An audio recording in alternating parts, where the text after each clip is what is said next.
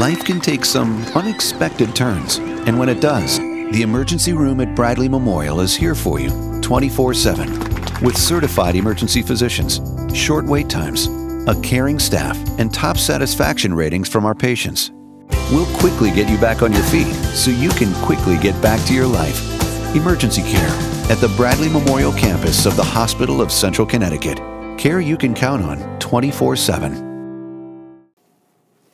Our Hospital of Central Connecticut, New Britain Herald Athletes of the Week are a pair of standouts who helped their teams down the stretch to reach the postseason.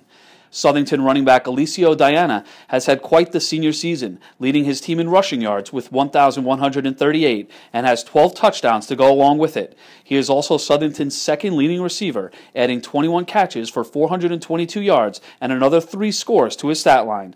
However, the senior saved some of his best performances for late games down the stretch, including 157 all-purpose yards against Cheshire on Thanksgiving, 50 of which came on a long pass down the sideline to set up the game-winning score with just over a minute left to play, and 114 rushing yards and 2 touchdowns against Conard, despite only playing one half in the Class LL playoffs.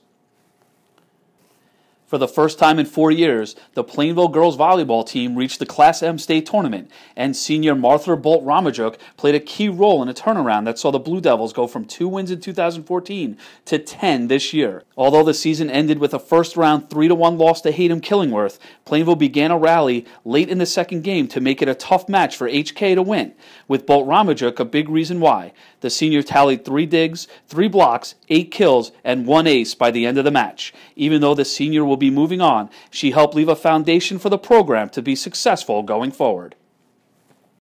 And those are your Hospital of Central Connecticut Athletes of the Week.